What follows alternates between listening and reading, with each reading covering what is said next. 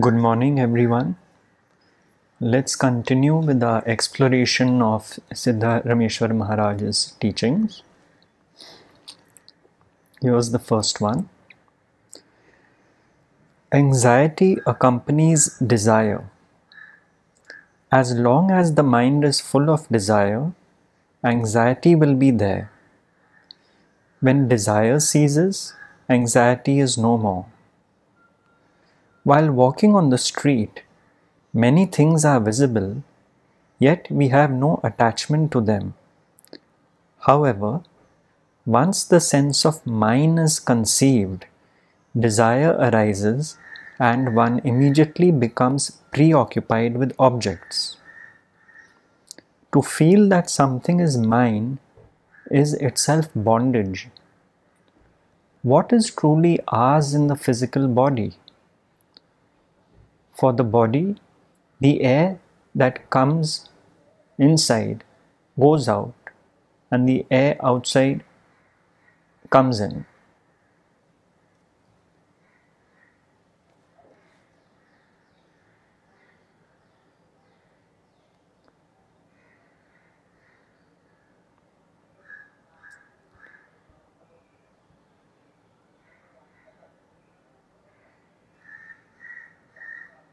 Consider all to be your friends, so that there is no duality or dislike in the mind. When you repeat the statement that all is Brahman, then why does your attitude not change accordingly?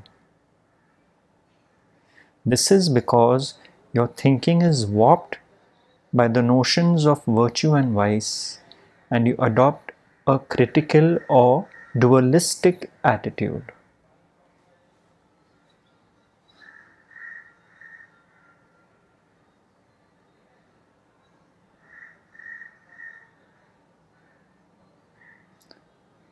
Now Maharaj goes further here. One who pleases you is considered a good person, and the other you consider as bad. However, are there not many others who call that so-called bad person as good?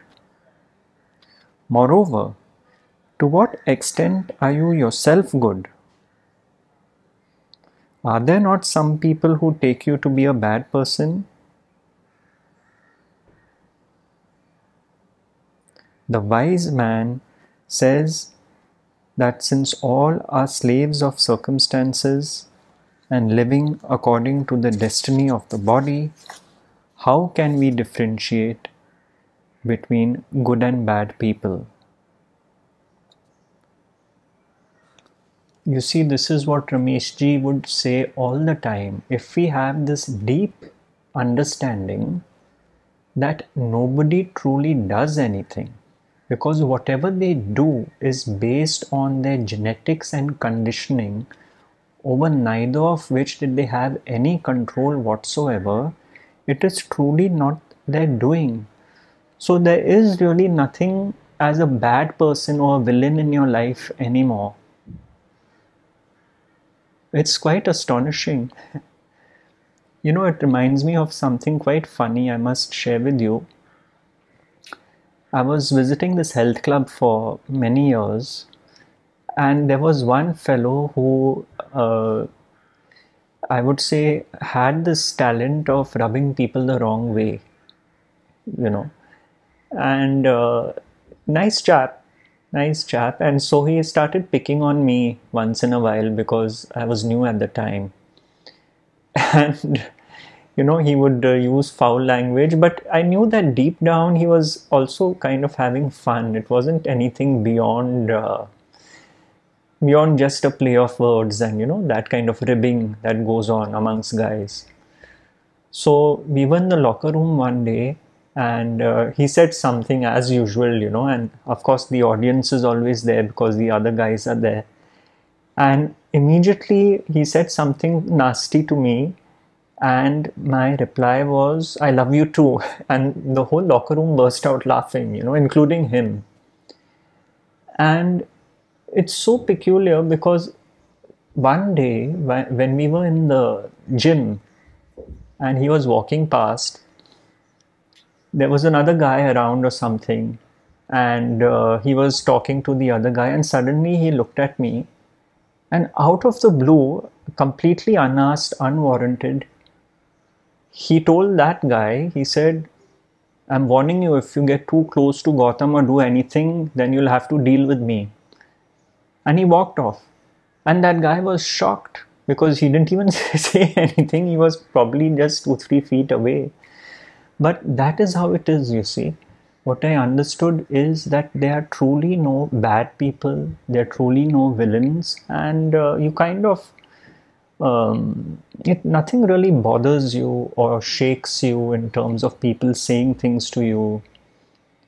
I think it was the mother of Sri Aurobindo. I mean, their teachings are the same and they are one voice, who said that, a good test is to see if you tremble like a leaf if someone says something or something happens.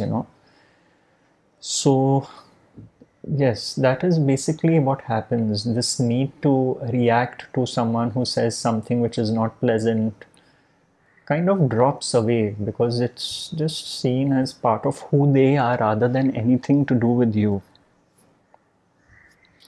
So, in this light, let us read on. Siddharameshwar ji says, consider the one who criticizes you or blames you as a kind person. Keep an open, loving attitude towards those who give you a lot of trouble and remain without enmity. Only then you will be Brahman. Then he says, prostrate before him who hates you. If you decide that someone is bad, then you yourself become bad. One who has no enmity is himself Brahman. So simple.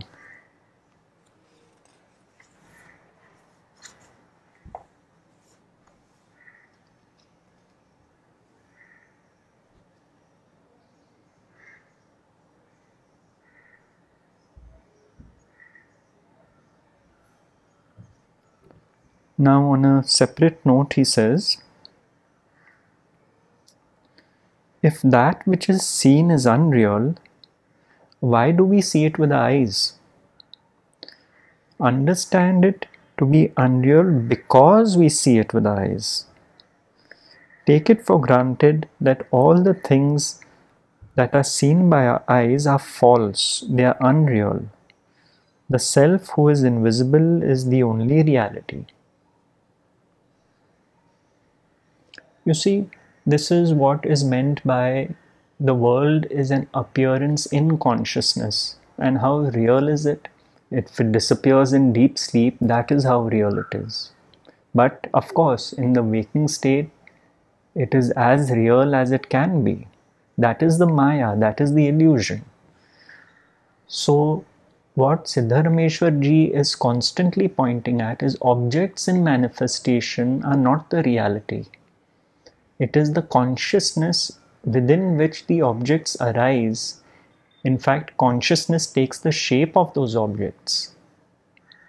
You see, that consciousness, or if we cross the generations of the lineage and look at Maharaj's abiding in the being, the sense of I am, and so on and so forth, you see, that is what is being constantly pointed to.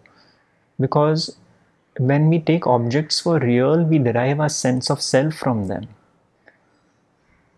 And this can be another exploration.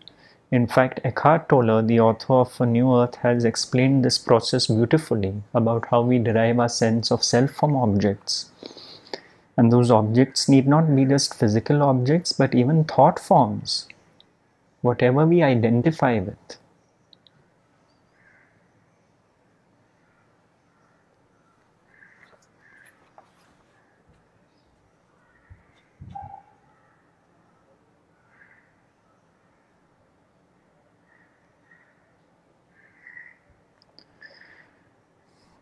Again, on a different note, Siddharameshwar ji says, somebody falls at my feet. All right, he did it to the feet. How am I concerned with it? Somebody walks awkwardly or behaves strangely. Let him do so. How am I concerned with it? We may only watch. I love this sentence. We may only watch. You see, because then we are no longer circling back to the me. This is what Siddharameshwar ji is pointing at. What does it and how does it concern you?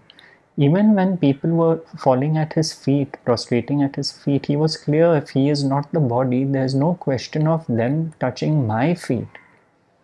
That is what he is trying to say. There is no question of any pride or arrogance or playing the role of the guru.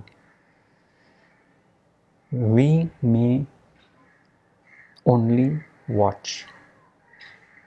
Friends, I hope you enjoyed this podcast, and more next time. Thank you.